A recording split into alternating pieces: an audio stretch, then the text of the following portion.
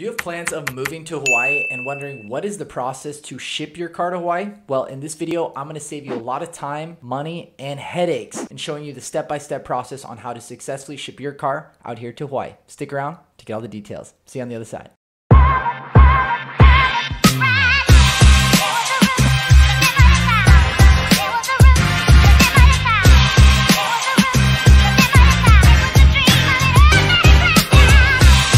All right, guys, like I mentioned before, in this video, we're gonna break down the step-by-step guide on how to ship your car successfully to Hawaii. Now, if you haven't seen my videos before, let me quickly introduce myself. My name is Patrick Longley. I am a licensed real estate agent out here in Hawaii, helping people buy, sell, rent, and even moving to Hawaii. So if you guys have any questions, feel free to reach out to me. I have my contact information right here, as well as connect with me on any of my social media platforms. Would love to hear from you. Anyways, let's step into the guide when it comes to shipping your car out to Hawaii. Let's jump into it. Step number one, select the company you want to use. So when it comes to shipping your car out here to Hawaii, you can use a third-party company that'll basically handle all the paperwork for you and do everything for you. But I have found that the cheapest and simplest solution to use is to directly contact one of the two major companies, which is Matson or Pasha. You can go to their website and basically fill out the application to ship your car and fill out all the information. So that's going to be step number one. Number three, select your shipment type. Now, there are three different ways that you can ship your vehicle, some more popular than others and some way more expensive than others. So let's go through the order of them in least expensive to most expensive. The first one is port to port. This is basically when you would take your vehicle to one of the three ports that they have on the West Coast.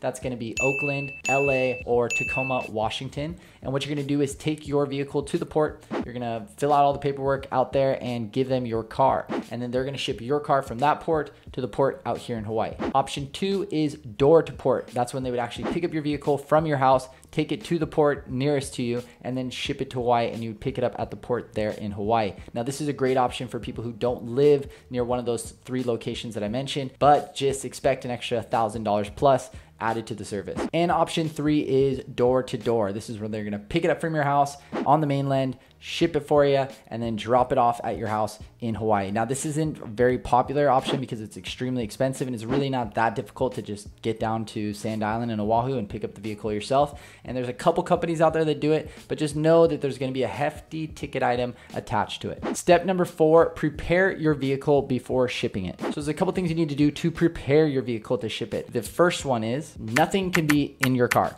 I mean, nothing. There can't be car parts, there can't be clothes, household items. There can be nothing in your car, and make sure that you don't leave anything in your car, because if they find anything in your car, they're just going to toss it, or they'll just tell you they're not going to ship the vehicle. So it's really important that you make sure you have nothing inside the car. The second thing is you want to make sure that you have little gas in the car. I believe it's about 5 to 25%. So basically like a quarter tank. Make sure you check with the shipping company with how much gas you can have in their car. They have certain rules and regulations. So make sure you check that. Third thing is double check that your battery works. The last thing you want is your battery to not work, the car doesn't start, and just you can't ship it. And number four is get your car washed or detailed. The reason why is Matson specifically, they don't want you bringing in any urban bugs or plants that may be attached to the vehicle or inside the vehicle. So it's important that you get it cleaned or detailed prior to shipping it. Step number five, hand over the keys. Now you've done all the preparation work, you've driven your car to the port if you're going with the port to port option, and it's now time for you to check in with the office and hand over the keys. And one little pro tip for you guys is before you hand over the keys and let them ship your vehicle over the Pacific Ocean, it's really important that you take photos inside, but more importantly, outside of the vehicle, because when they show up with the vehicle,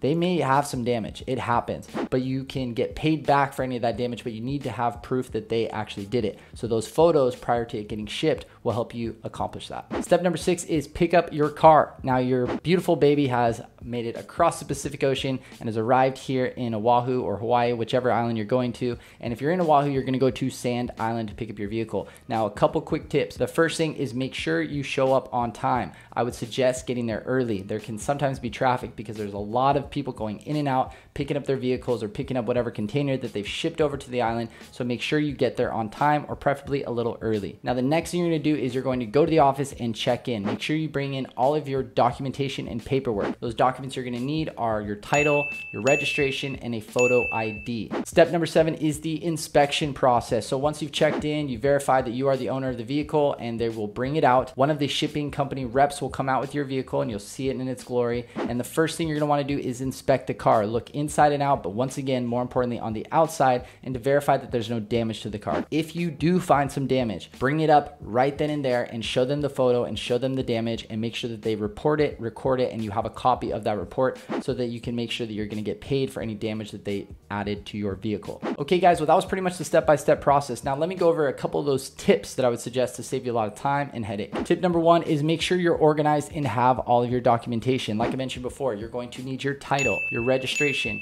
a photo ID, and if you have a lease car or there's a lien on the car, you will need a notarized letter saying that it's okay for you to bring the vehicle over to Hawaii. Tip number two is get your car inspected prior to bringing it over here. It's important that your car is in sound shape before you even get to the shipping yard, and last thing you want is your car to crap out before you actually get it into the container. So I would suggest you get it inspected by a mechanic prior to shipping it to Hawaii. Tip number three is make sure, once again, I can't reiterate this enough, take everything out of your car. Nothing. They literally won't even have anything or want anything even in the glove box. So make sure you remove everything out of the car. And tip number four is turn off your car alarm. If you have one of those touchy car alarms, it's really important that you unplug that thing or just make sure that it's not functioning, because the last thing you want is your car to be blaring in the middle of the Pacific Ocean. So it's really important that you deactivate that car alarm if possible. Now that was a lot of information, but how much is it going to actually cost to ship your car to Hawaii? Well, you're probably looking for a mid-size or compact car anywhere between $1,000 and $1,800. The prices can fluctuate. I'll go over that in a second, but that's generally what you're looking at in regards to cost. Now, like I said, the prices can fluctuate, and some of those factors that will fluctuate the price are time of year. The summer months and January tend to be more expensive. Vehicle size, the larger the car, the more expensive. Type of transport, open transport is cheaper than enclosed transport. Delivery method, door-to-door service costs way more than port-to-port service. Destination, shipping to California costs less than shipping to the East Coast or Midwest. Direction, moving a car from Hawaii to the mainland is usually cheaper than the opposite direction. And last is price of fuel. If fuel is expensive, expect the car shipment cost to increase. Okay, now there is one last step to seal the deal, is you will get your car and you're going to get some documentation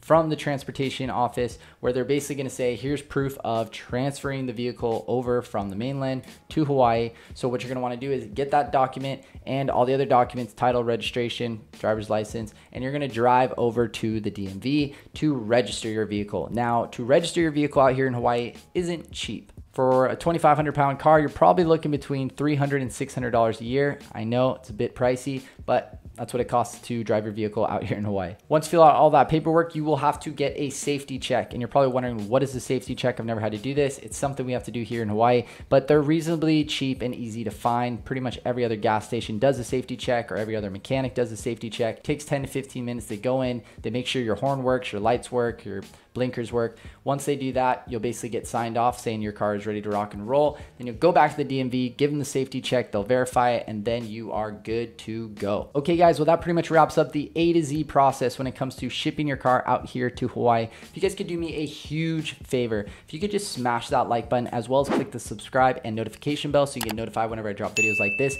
Really helps with the algorithm and shows me that I'm actually pumping out these videos and people are actually liking it. So I'd really appreciate that. And while you're at it, if you guys have any questions about moving out to Hawaii, whether you're looking to buy, sell, rent, or even just simply move out here and you have some questions, feel free to connect with me. Got my contact information right here, or you can follow me or send me a direct DM on any of my social media platforms. Anyways, guys, that pretty much wraps it up. I'm Patrick with PatrickLongRealty.com, powered by eXp Realty. Hope you guys have a beautiful day, and I'll talk to you soon. Aloha.